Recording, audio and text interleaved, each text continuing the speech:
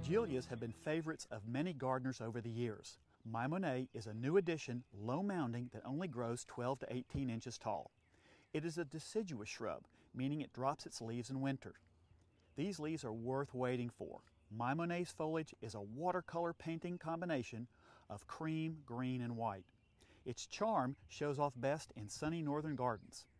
My Monet Weigela is a bit late to leaf out in the spring, so be patient. Use it alone or in combination in a container or as an edging row in front of a perennial border. This is a great little shrub for northern gardens as it's rated for USDA zones 4 to 6.